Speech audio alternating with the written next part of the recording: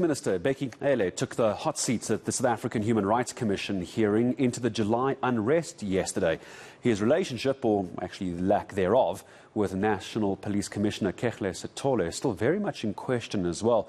The minister telling the hearing he was shut out of crime intelligence briefings ahead of the unrest and only received an intelligence report, listen to this, 5 months after the events in July. But Cele insisting he has a good working relationship with Cele. His testimony follows a damning report by the panel of experts bashing the security cluster and their response to the unrest. DA Shadow Minister of Police, Mr. Andrew Whitfield, joining us to talk about the Minister's day at the Commission. Mr. Whitfield, good morning to you. And I think we all felt at the time, and certainly months after, that there was a failure in communication. But based on what we're hearing in this Commission, I don't think we could have thought it was this bad. What was your reaction when you heard the testimony? Yes, well, I mean, it is completely horrific, and I don't think anybody should believe the minister when he says he has a good working relationship with the National Police Commissioner. All of the evidence points in the other direction. And I think that what you will find is that it was the minister himself who refused to sign off on the Crime Intelligence Secret Service budget in December 2020, which led to a destabilization within crime intelligence in terms of their ability to operationalize their intelligence in the run-up to the July unrest. Now, the minister is entitled to receive briefings, but the minister should also remember that he is not the National Police Commissioner, and this is the source of the standoff between the National Police Commissioner and the minister. The minister still thinks that he's the National Police Commissioner and that he should be involved in operational matters, but that, of course, is the function of the National Police Commissioner.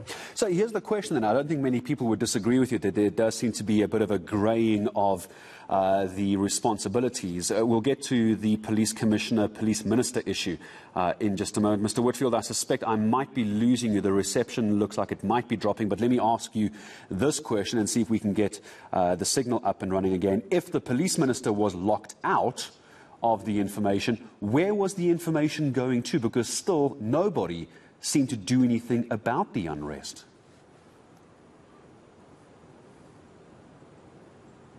Yeah, I had a feeling we might be losing you, Shadow Minister. I'm not sure if you heard my question. If you did hear my question, perhaps you can pick up on the answer for me, but the signal is a bit iffy.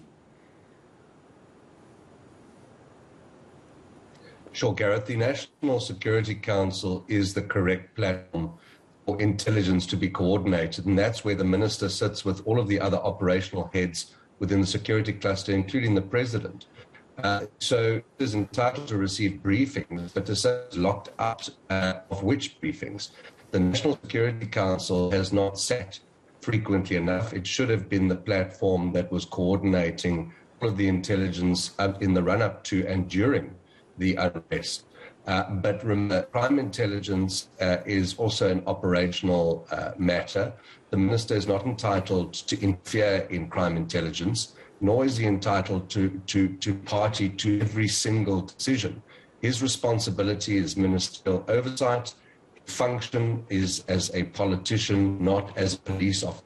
And that must be addressed at the center of allegations that he was simply locked out of briefings on operational matters. And at what point, Mr. Whitfield, would you expect the President to step in? It's one thing to have allegations and rumours circulating that there is a non-relationship, something of a working relationship between the Police Minister and the Police Commissioner, but off the back of what we've been hearing in this testimony, it's now having an effect on the on-the-ground operations of the police and the safety of South Africans. At what point does the President pull them both into a room and either fire them or make a decision as to who's actually in charge?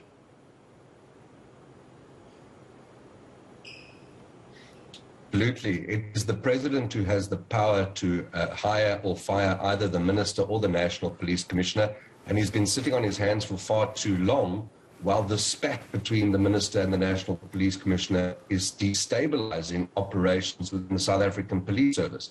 And I would go as far as to say that there appear to be clear factions in the senior management of the South African Police Service, with some reporting to the Minister, some reporting to the National Police Commissioner. The police is a very clear command structure, and you cannot have any sort of split in that chain of command, then that needs to be a very clear reporting line. And the president ultimately is the one who needs to take a decision. Our view is that the minister and the National Police Commissioner have to go if we're parting over in order to overhaul the South African Police Service. It's simply not tenable. Mr. Whitfield, Mr. Andrew Whitfield, I'm going to say thank you very much indeed. We did drop the line ever so slightly, but we did get the gist of what you were saying in terms of DA, Shadow Minister of Police, Andrew Whitfield. You remember the question we actually asked, I think it was last week, our viewer question, should the president fire the police minister and the police commissioner? And so many people coming in and voting on eNCA.com saying yes. And it seems very much that the DA, Shadow Minister of Police, saying it's time for the president to step in and make a decision. All right. Well, we'll have to see, wait and see what that decision will look like, Gareth, in the next coming days. The president did promise to respond, of course, to the report, not only from state capture, but also looking into the July unrest. So looking forward to hearing what the president's decision is on that front. But let's bring